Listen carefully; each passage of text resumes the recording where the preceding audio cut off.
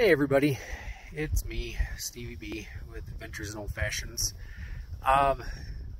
This installment of Tales from the Trails I'm going to call the Ordeal of Water Part 2. So, like I mentioned before, I'm an idiot and I did not take advantage of the rain to collect the rainwater to top off all of my water bottles when I had the chance. So now I am down here at a place called Baldy Lake getting water. And it is one of those true alpine lakes, you know, right around tree line. It's cold, it's windy, and the worst part of the whole is that Baldy Lake is a half a mile off the trail. So that's a mile round trip to get water that I could have got handed to me from rain.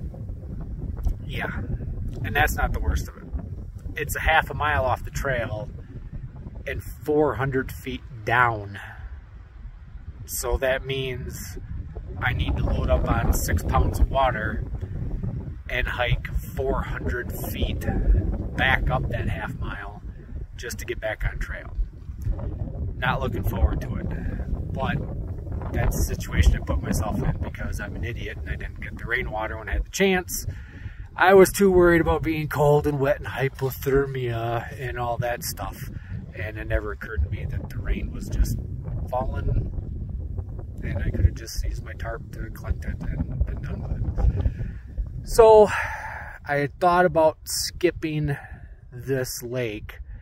There's a creek called Razor Creek, another 4 miles up, but it's a questionable water source, and this water here at Baldy Lake is reliable, and it's the guaranteed water before another 13 miles to the next kind of guaranteed water.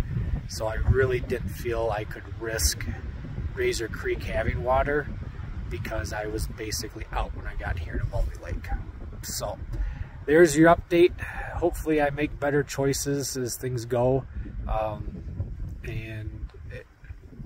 Yeah, that's just kind of where I'm at. So I thought I'd, fill you in. You guys can all have a good laugh at my expense. I'll talk to you later.